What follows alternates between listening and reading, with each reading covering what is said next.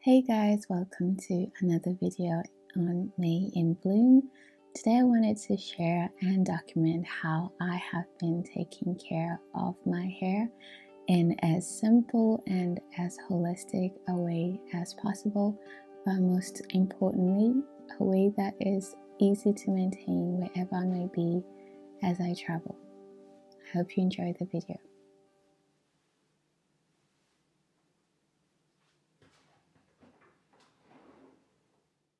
Honestly, since sharing my last hair care routine, not too much has changed. I did, however, start brushing my hair, I would say almost close to 2 years ago, and I find it's just the best way to take care of avoiding lint in the hair or removing any fibers before getting under the shower.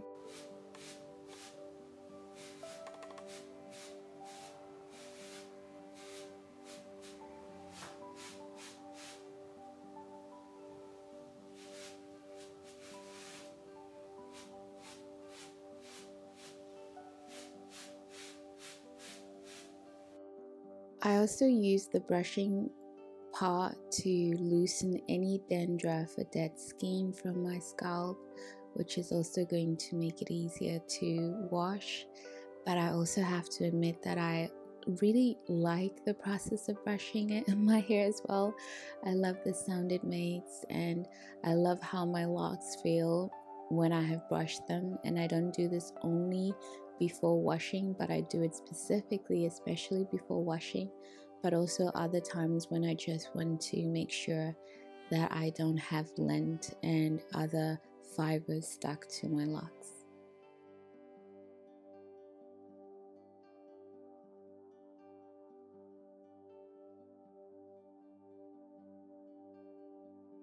So once I finished brushing the locks, running my fingers through them, and just know that now it's ready for the next part, which is washing my hair, I also get a glass of filtered water, not only for drinking.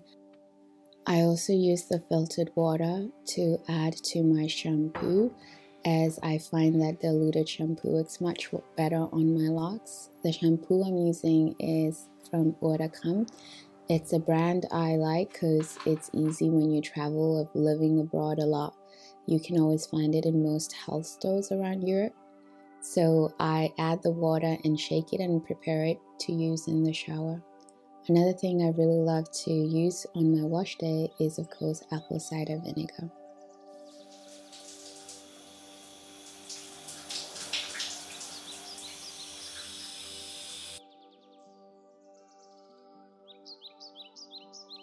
I usually try to wash my hair every 10 or so days. When under the shower, the main thing I try to do first is make sure that all my locks are thoroughly wet and drenched with water. This makes it much easier when it's time to apply the shampoo, and of course warm water. And the first, shall we say, scratch is all about making sure that the scalp and the hair is ready to receive the shampoo.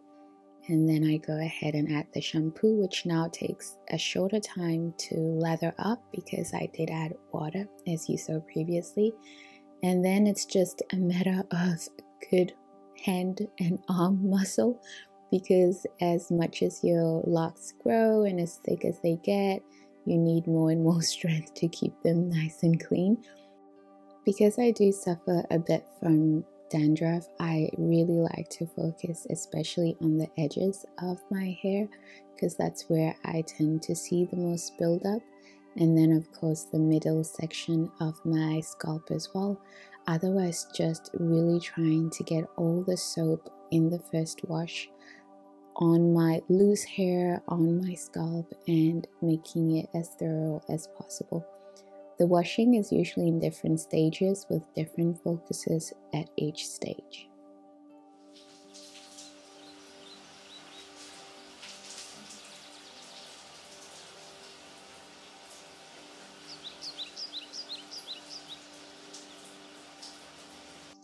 The second stage of shampooing is still, of course, focused a bit on the scalp, but mostly to make sure that I'm also not focusing on the locks themselves, any buildup, any products or like spray I usually put on my hair during the in-betweens of washes, like really making sure the soap also gets all the way to the ends of my locks.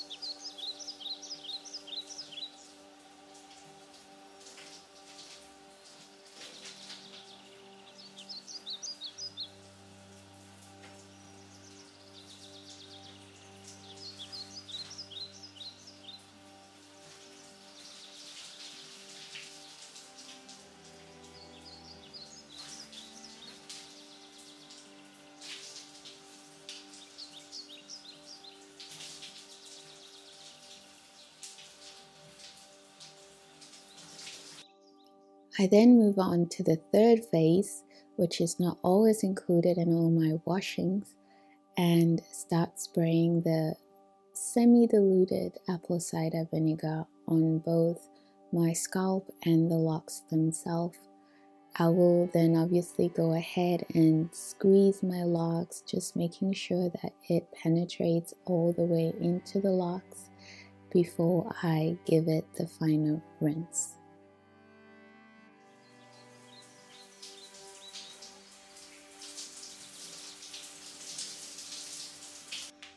So after the final rinse, I will go ahead and put my hair up just to have it out of the way as I wash the rest of my body. There's also the option sometimes to put a plastic bag before doing the final rinse and letting the apple cider soak into the locks, and then washing your body and then rinsing everything at once at the end, but I did not do that this particular wash day.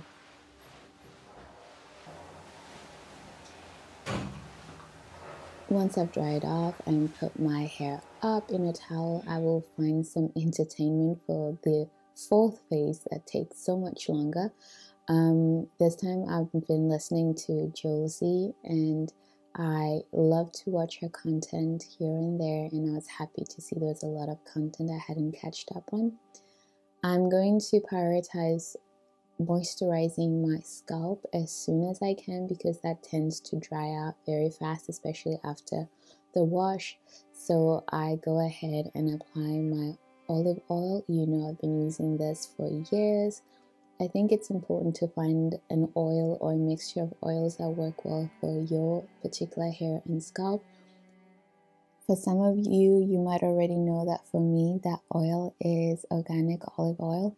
I love it because you can use it for so many things. I use it in my food and my cooking, and yeah, I can also use it for my care routines and my scalp specifically.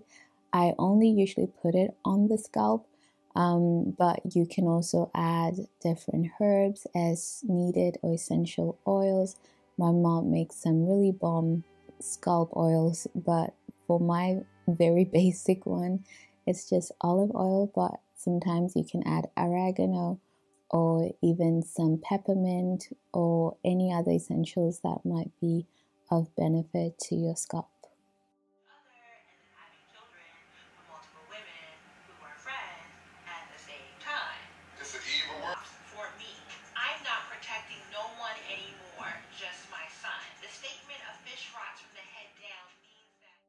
I usually don't tend to do all my hair care routines in one go, but this particular time everything was needed in the same day. So sometimes I might just wash and moisturize, but this time I was washing, moisturizing, as well as detangling and retwisting. This takes a lot of time, so it's only on special occasions I might do all the different steps in one go. Because I'm also retwisting on this particular day, I will then also use the fact that my hair is wet and moisturized to detangle the locks that have gotten married during the twist periods or just from washing. I don't use any extra products or tools, just my hands and twisting the loose hair around itself. And if there's any hairs that are outside of the lock, I also wrap them around the lock itself. Some of you have asked me, of course, if I do any particular technique for twisting my locks, and it's just simple twist around the hair and nothing more. I make sure that my hair is as cared for and as healthy as it can be, but I'm not too particular about over neatness in any way. And caring for my locks in this way is also more fitting towards what I like, my aesthetic, but I also think it's what helps my hair stay healthy because I'm not in it too much. I give it breaks to grow out, and I don't need it to look twisted and neat all the time. And I think that helps it to stay healthy and not overworked or overstrained with styles and maintenance routines. As I've shared in my 3-year lock journey and previous lock videos, the hair around the edges of my hair is the thinnest. So you can also see it in the locks, even though I tried when I was making the original pots to have the same size of pots, but my hair texture is different and my thickness is different throughout my head. But it doesn't seem to be a problem. I did at some point want to combine or think about combining the locks that are thinner, but I saw that actually they weren't struggling and they didn't seem weaker just because they were thinner. As long as I don't do styles where they have to carry the thicker or heavier parts of my locks, they are just fine.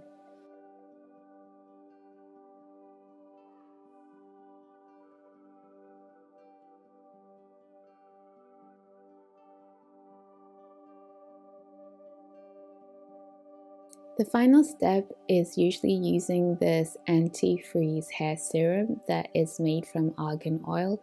I love it because it's very lightweight, it doesn't add a lot of grease, and it smells so good, and it leaves my hair feeling very soft and very moisturized without feeling like it's heavy. As I've shared before, I was previously a bit scared about putting anything on the locks themselves because I just fear the horror of my locks just containing and keeping all these different products. But I found that this one is very lightweight, and with a good wash a few times a month, I also feel like I managed to take it out to the best of my ability, and it does the job at keeping it nice and moisturized and shiny and soft. I really don't know what I'm gonna do when it does run out, and this is also why, as I've shared before, I try to avoid having certain products, because when you travel and you're not in the same place and then you run out and then you're like, where am I gonna find it, or something similar, you feel a bit enslaved to the product. But as for now, there is more than enough, and I hope it will last me enough, or I might have to stop being a granny and start ordering things online like the rest of the kids do these days. Otherwise, that is usually the full routine from beginning to end, with everything included I do to keep my hair healthy.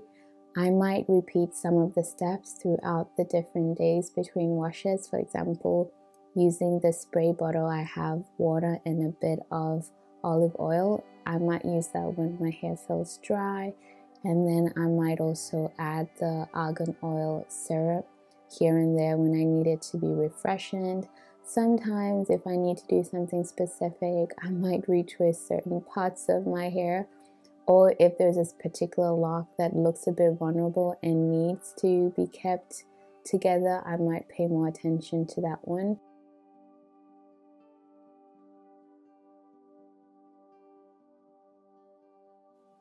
I also, of course, try to take care of the ends of my locks where I still have some loose hair, so keeping them also moisturized here and there when I notice they might need some tender love and care.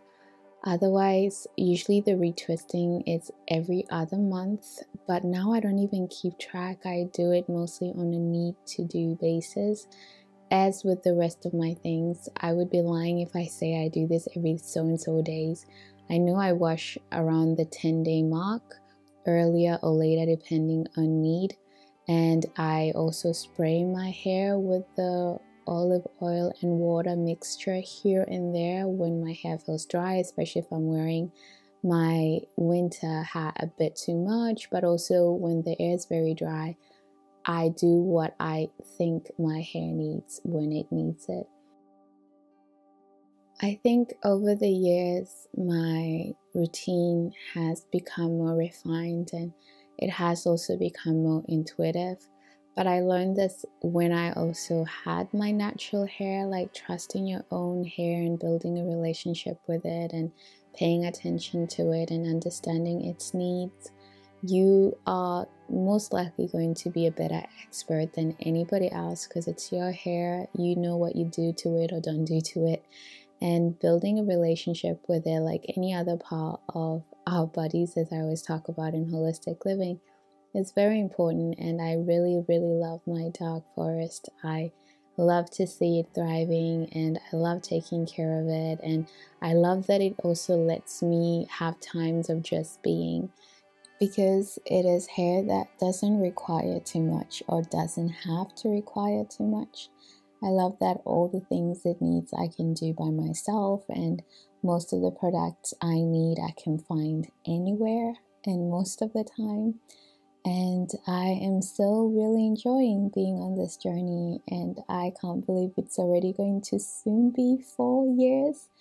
And I can't imagine how it will look like or how I will be taking care of it in 5 years, in 10 years. But for now, thank you so much for watching this video. I hope that you are enjoying your own hair journey and that you are both thriving to the best of your abilities. And I wish you a lovely rest of the Sunday or weekend or weekday or whenever you watch this. Do take care. Bye. All of the feelings you're not showing when your river's overflowing.